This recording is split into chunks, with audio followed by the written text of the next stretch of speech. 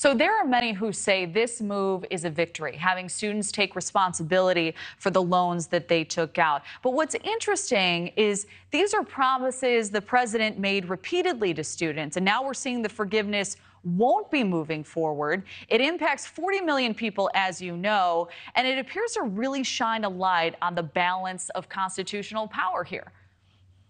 That's exactly right. On the one hand, it is really a very broad, powerful decision because, as you've accurately noted, it affects 40 million individuals in the United States and $400 billion. And that's really a very large scope. But it also has profound impacts because it is a fundamental shift in the constitutional balance of powers here in Washington.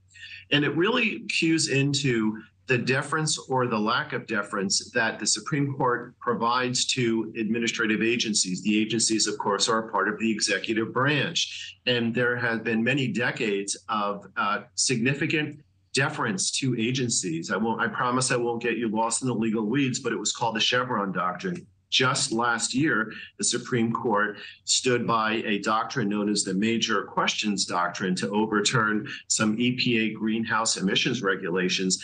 That came up again today. The Supreme Court rejected the administration's move as an overreach, stating that under this doctrine, since it had significant economic and political consequences, Congress had to speak to it directly and explicitly. And Justice Kagan had a blistering dissent, noting that this is a huge shift in the law.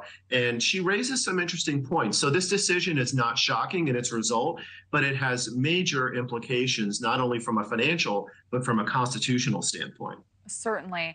So it sounds like borrowers will be resuming payments in the coming weeks. Will there be some unique challenges in a high interest environment? And how do you best recommend borrowers move forward here? Yes. So hopefully borrowers used the standstill period of a couple of years during the pandemic to put cash away. And their best strategy would be to try to redeploy cash as a means to pay down the principal balance of their loans. Unfortunately, not only did the Supreme Court rule that students individually lack legal standing to challenge this, but now, of course, we're in an increasing interest rate environment, which will further increase the second half of this year. This is very trying for the students. They have very limited options other than to try to preserve cash and to start to pay down that balance because the interest rate environment is only going to get worse. All right, important points to make. And thank you for watching. Go to newsnationnow.com to find NewsNation on your television provider. And don't forget to click the red subscribe button below to get more of NewsNation's fact-driven, unbiased coverage.